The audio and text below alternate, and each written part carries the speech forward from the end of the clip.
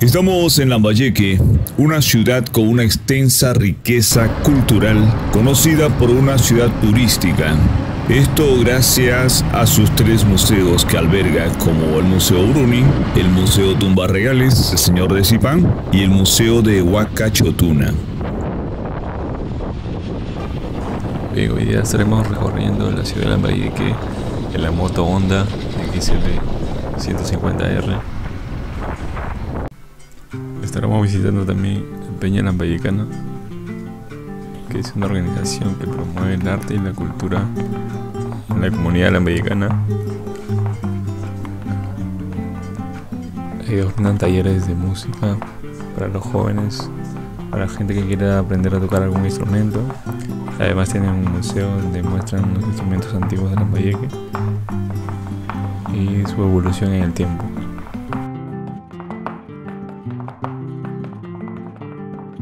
A la fiesta afroperuana, con guitarra y con cajón. A la fiesta afroperuana el norte le puso su sabor. A la fiesta afroperuana, con guitarra y con cajón. A la fiesta afroperuana el norte le puso su sabor.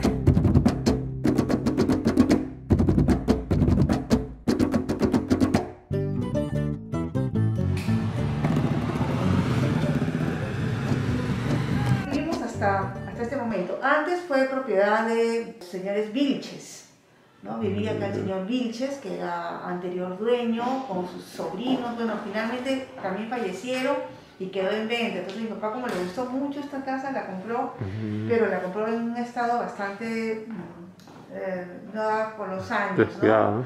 Y con el tiempo hemos podido también rescatar pisos. Los pisos son originales, las vigas, todo lo que tenemos aquí es...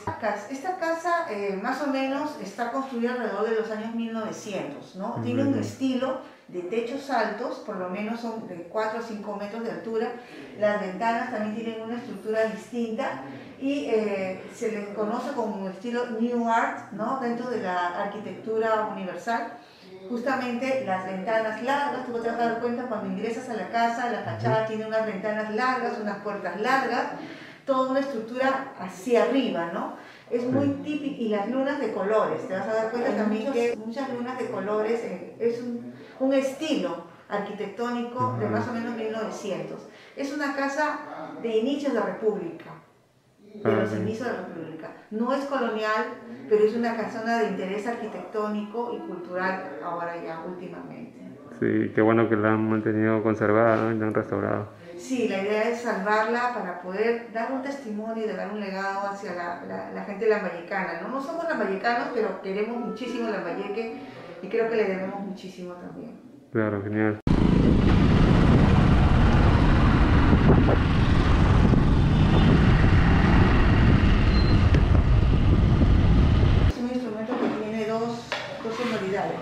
Normalmente la Peña Lambayecana en sus salidas también lo utiliza, o sea, en su presentación. Esta parte que toca y la parte que percute, ¿no? Entonces tiene esa sonoridad y muy fuerte. Circula, tiene ese nombre por la forma en que tiene, ¿no? La particularidad de la forma, que parece como una coma, ¿no? Como un instrumento de viento muy típico en las fiestas de la campiña, ¿no? Y la mujer que lleva siempre la botella en la cabeza. Luego, nuestro traje tradicional de la marinera norteña, ya en el tiempo me volvió. El pueblo salió a las calles con chirimías y con tambores. El pueblo salió a las calles con chirimías y con tambores.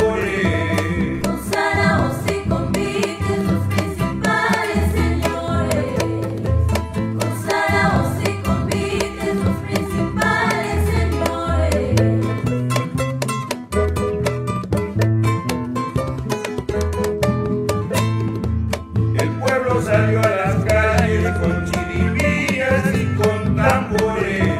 El pueblo salió a las calles con chirimías y con tambores. Y a ver, con el costumbre característico, por la forma, por los cachitos, tenemos que el diablo de Huanchaco, también otra danza que también estamos en pos de reestructurarla para el norte, para que la gente de acá del norte de Lambayeque conozca lo que en Huanchaco, que también es parte del norte, ¿no? de nosotros. Mascaritas que nos siguen a través de una fiesta de Junín, ¿no? Diablito de Saña, que también es una suerte vas a ver allí la lámina de Martínez de Compañón, que son 3 cuernitos en los diablos, y este también, ¿no? Ese Diablito de Saña también tiene esa característica, y la Sacra Diablos de Paucartambo, ¿no? Los diablos que acompañan a la Virgen del Carmen en la actividad de sonido ancestral. Esclavos bailando. 200 años pasaron y luego de tanto tiempo ahora lo recordamos. 200 años pasaron y luego de tanto tiempo ahora lo recordamos. En Lambayeque pasado.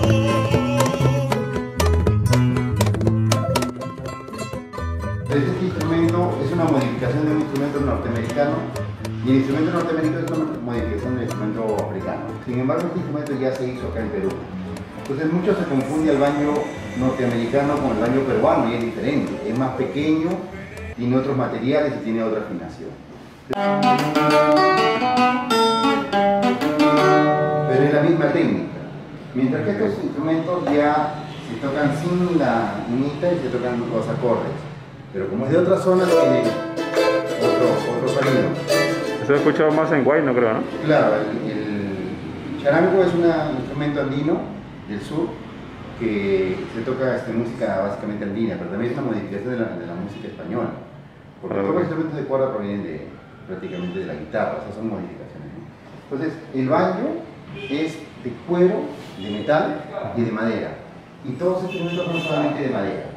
Pero el banjo se toca con unita y como este, pero esto ya no, ya es otra cuerda. Y esto es otra tocada, es con arco. Esto es con plectro, con arco y con la mano. Esa es la diferencia, ¿no? Lo que me llama la atención es que el bajo, nunca había visto un bajo acústico. Ah, ya. Siempre he visto un bajo electrónico. Sí, normalmente lo que es una modificación de un bajo, de un guitarrón juneño. Ah, ya. Y vendría a ser, hace lo mismo que hace un bajo, pero no tiene amplificación. Entonces suena de por sí, suena fuerte. Okay. Más grave, ¿no? Sí, es el sonido del bajo acústico.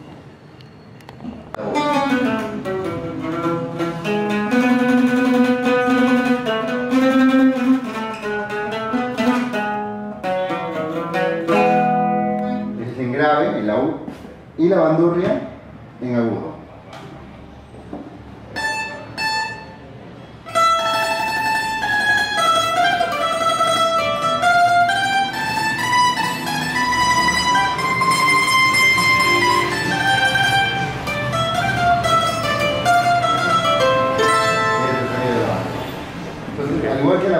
El banjo, estos instrumentos son de plectro, pero son de madera solamente. De madera. Esa es la diferencia con estos instrumentos españoles que también llegaron al Perú y también se toca la música criolla. Inicialmente se tocaba con la laúd y con bandurria, antes que se tocara la primera guitarra, ¿no? Y hay... Buenos días, buenas tardes, buenas noches. Invitarlos a todos con todo cariño a que visiten la Casa Cultural de Lambayeque, donde tenemos una exposición y exhibición de instrumentos de valor criollo, musical, lambayecano, igual que vestimentas acerca de las danzas de Lambayeque. Bienvenidos a la Casa Cultural de Lambayeque.